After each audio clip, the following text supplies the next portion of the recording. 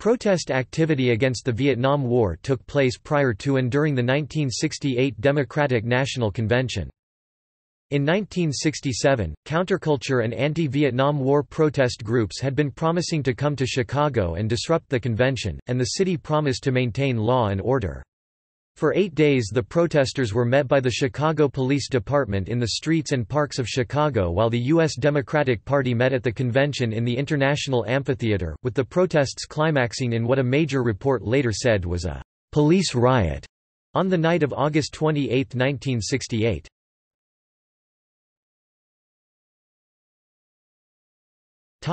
Youth International Party's involvement. The Youth International Party was one of the major groups in the organization of the protests.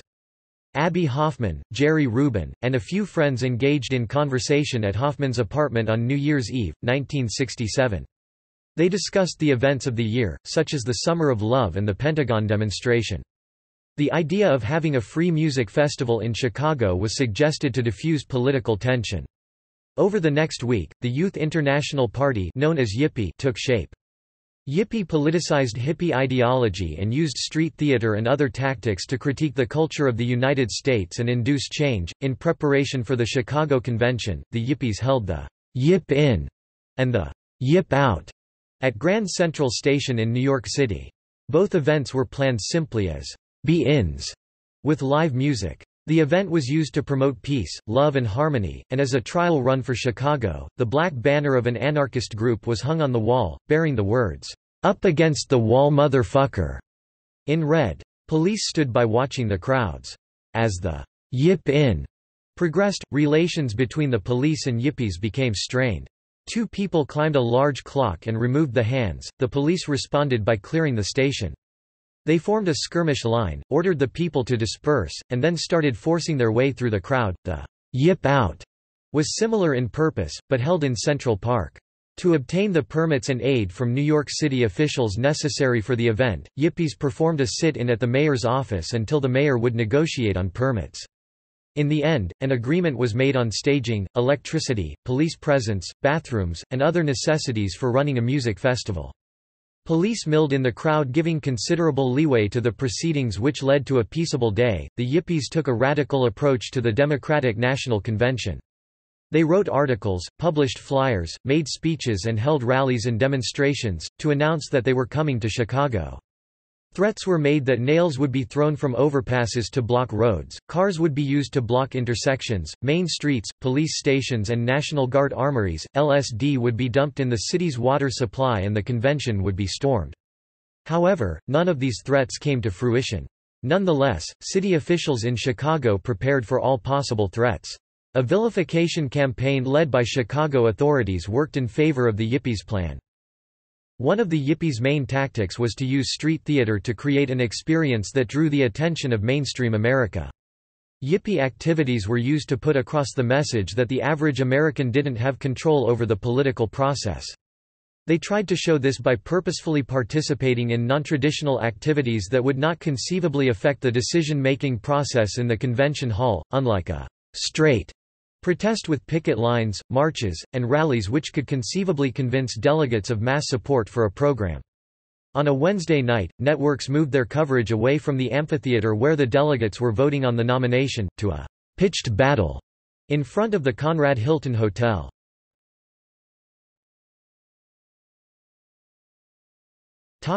National Mobilization Committee to End the War in Vietnam's involvement.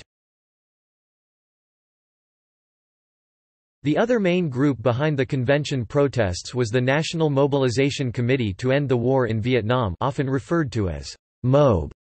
MOB was an umbrella organization that included groups who were opposed to American participation in the Vietnam War. MOB was run by a small executive board that set up a general framework for mass demonstrations, sent out invitations to the over 500 groups on its mailing lists, and coordinated activities between the groups. MOB recognized and supported all tactics from marching to civil disobedience. MOBE's main aim was to get the largest turnouts at its functions. David Dellinger, MOB chairman, believed that the tendency to intensify militancy without organizing wide political support was self-defeating. but so was the tendency to draw away from militancy into milder and more conventional forms of protest. For Chicago, Mob originally planned for 2 large-scale marches and an end-of-convention rally at Soldier Field. The goal was originally a massive show of force outside the International Amphitheater. Mob also planned to have workshops and movement centers distributed in 10 parks throughout the city, many in predominantly black areas, to allow demonstrators and participating groups to follow their particular focuses.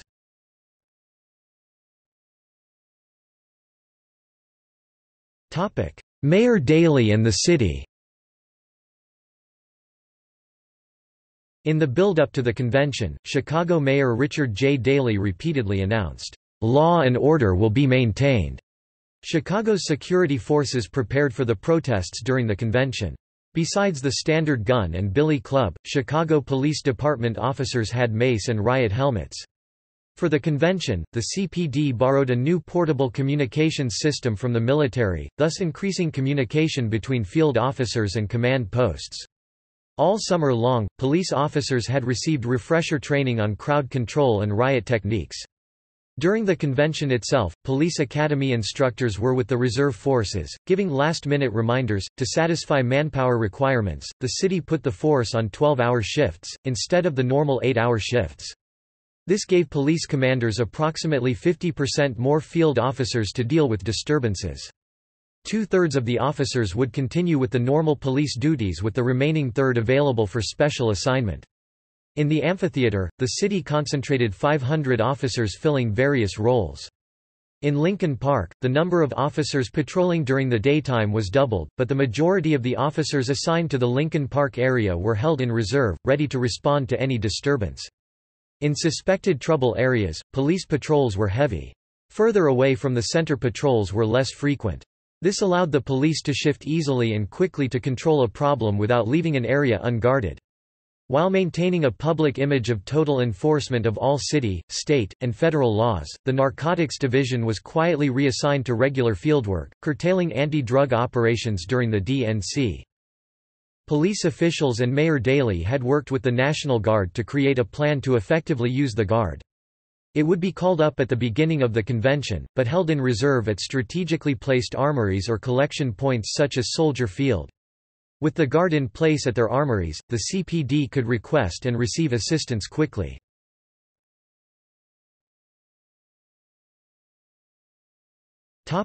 Permits. Both Mob and Yippee needed permits from the city in order to hold their respective events. The city had several reasons for denying permits to Mob and Yippee and thus stalled issuing permits. The city was worried about a black rebellion, independent of the white protesters, during the convention. To avoid trouble, the city used its influence with black community organizations such as the Woodlawn Organization, the Black Consortium, and Operation Breadbasket to try to keep their constituents calm and peaceful. Some of the militant black leaders were encouraged to leave town during the convention to avoid being implicated in any violence.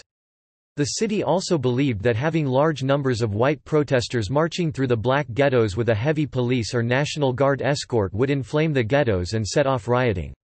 Therefore, the city categorically denied any permit that included parks in or march routes through black areas. Another argument the city used to deny permits was that the permits asked the city to set aside local and state ordinances. A city ordinance closed the city parks at 11 p.m., although this was not strictly enforced. In a letter to Yippee, Deputy Mayor David Stahl gave 8 rules for Yippee to follow, including submitting detailed plans and requirements, following all city, state, and federal ordinances, and toning down the rhetoric. The Yippies refused, so the city felt justified in denying Yippee their permits. In a last-ditch effort, Mob filed a lawsuit in federal court seeking it to force Chicago to issue permits for a rally in Soldier Field or Grant Park. Judge Lynch, Daley's former law partner, heard the case, and summarily dismissed the request, citing that the city could deny permits on the basis of protecting public comfort, convenience, and welfare.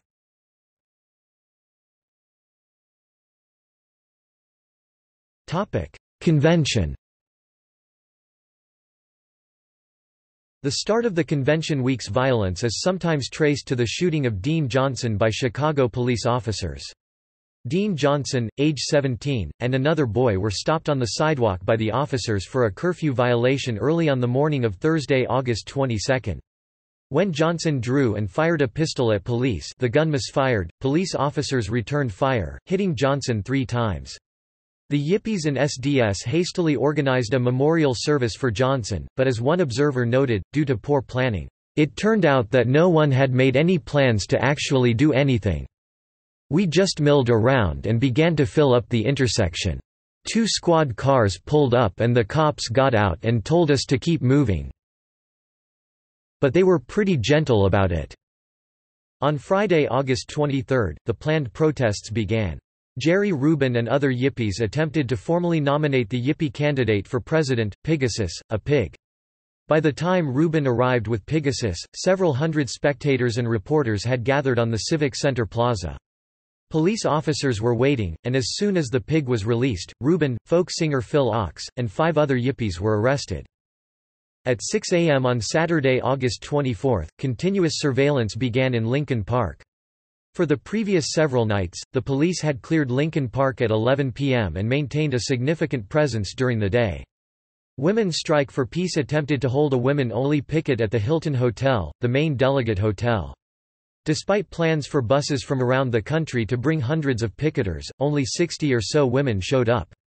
This apparently failed protest was the catalyst for much of the convention week violence as MOB and the SDS contingent realized that their liberal base had finked out big.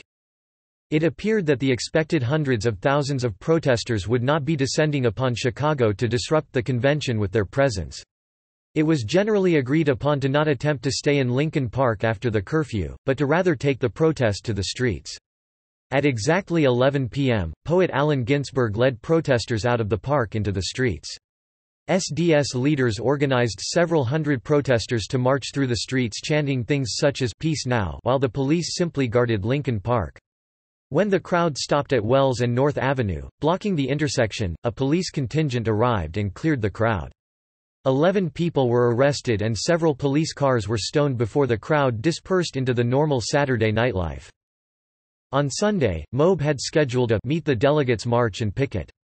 At 2 p.m. there were between 200 and 300 picketers marching across the street from the Conrad Hilton, and another 500 marching south through the Loop chanting, "Hey, hey LBJ, how many kids did you kill today?" After the police arrival, those who were picketing moved into nearby Grant Park to avoid a mass arrest situation. Once the marchers had reached Grant Park, there was a brief rally where Davis and Hayden claimed the day a success, and then went to Lincoln Park where the Festival of Life Music Festival was beginning. At 4 p.m., the festival started with MC5, the only band who showed up for the festival. The police did not allow a flatbed truck to be brought in as a stage, fearing Yippie would use it to incite the crowd. When the concession stand owner insisted that Yippie stop using his electrical outlets to run the amplification equipment, confusion ensued. While Rubin and other Yippies tried to make frantic deals to get the sound back on, Hoffman used the confusion to try to bring in the flatbed truck. A deal was struck allowing the truck to be parked nearby, but not in the park. The crowd that had gathered around and on the truck did not realize an agreement had been reached and thought the truck was being sent away. The crowd surged around the truck, pinning in the police officers.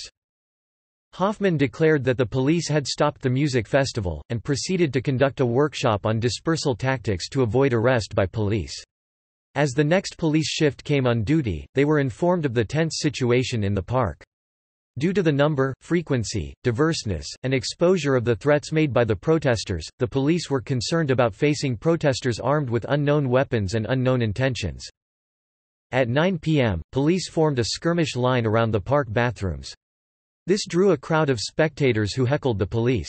The crowd rapidly grew until the police charged into the crowd swinging their batons, scattering the crowd. The protesters exaggerated the violence and numbers of the police, and the police exaggerated the violence and numbers of the protesters. At 11 p.m. the police pushed the protesters out of the park. Most protesters left the park and congregated nearby, taunting the police. Initially, when the police reached the edge of the park, they maintained their skirmish line, however when a squad was ordered to clear Clark Street to keep traffic flowing, the police lost control. A running battle began. Yippie Jerry Rubin told a friend, "This is fantastic and it's only Sunday night. They might declare martial law in this town." Order was not restored in Old Town until early Monday morning. In Mayor Daley's convention report, a list of 152 officers wounded on Wednesday's melee was presented. Their wounds ranged from an officer's split fingernail to an officer's infraorbital fracture of the left eye. Although the precise number of injured protesters is unknown, Dr. Quentin Young of the Medical Committee for Human Rights (MCHR) stated that approximately most of the 500 people treated in the streets suffered from minor injuries and the effects of tear gas. During the entirety of Convention Week, 101 civilians were treated for undisclosed injuries by area hospitals, 45 of those on Wednesday night. On the convention floor, several delegates made statements against Mayor Daley and the CPD, like Senator Abraham Ribicoff, who denounced the use of Gestapo tactics on the streets of Chicago in his speech nominating George McGovern. Village Voice reporter Paul Cowan asked his editor not to print a story about the throwing of objects at the police, in hope to provoke reprisals to publish a story on the police riot which seemed to me a far greater evil than the fact that some kids had wanted to provoke it.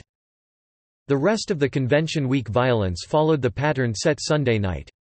Protesters were joined on 28 August by the Poor People's Campaign, now led by the Southern Christian Leadership Conference's Ralph Abernathy. This group had a permit and was split off from other demonstrators before being allowed to proceed to the amphitheater. The hard line taken by the city was also seen on the convention floor itself. In 1968, Terry Southern described the convention hall as exactly like approaching a military installation, barbed wire, checkpoints, the whole bit. Inside the convention, journalists such as Mike Wallace and Dan Rather were roughed up by security. Both these events were broadcast live on television. Subsequently, the Walker Report to the National Commission on the Causes and Prevention of Violence assigned blame for the mayhem in the streets to the police force, calling the violence a police riot. It later became said that on that night, America voted for Richard M. Nixon.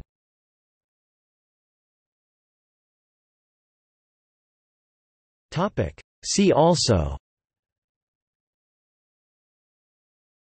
The Whole World is Watching, Medium Cool, a fictional movie using real footage of the Chicago Convention demonstrations as backdrop, Protests of 1968, List of incidents of civil unrest in the United States.